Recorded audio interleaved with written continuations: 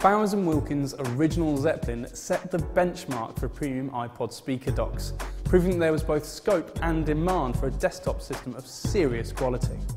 But now it's no longer out there on its own, and the arrival of rival products from the likes of Arcam mean that first Zeppelin is now down on 4 rather than 5 stars.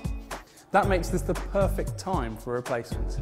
Ladies and gentlemen, please be upstanding for the Zeppelin Air.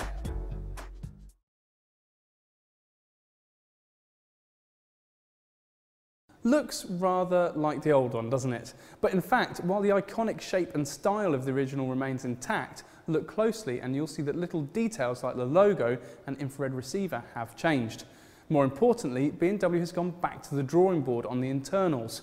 All the drivers are new, as is the digital sound processing chip, and that's why it would be wrong to think of this as a slightly tweaked first generation Zeppelin. The Air in the new Zeppelin's name comes from the inclusion of Apple AirPlay, which means you can now stream music wirelessly from an iTunes-toting Mac or PC or an iPod Touch, iPhone or iPad running iOS 4.2 or later. If you are going to connect your source the old-fashioned way, you'll be pleased to hear that the Air now takes a pure digital stream from an iPod and uses its own internal DAC to process the signal. The USB input can also now be used for streaming music directly from your laptop's USB socket.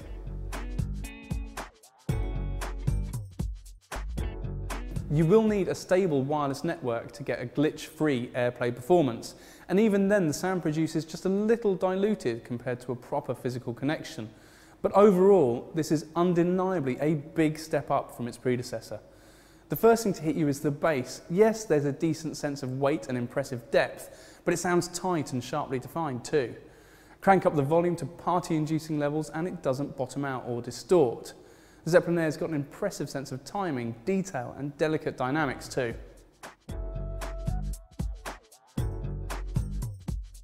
The Bowers & Wilkins Zeppelin Air. Whether you want AirPlay or not, it's one of the most stylish and sonically charged speaker docks on the market.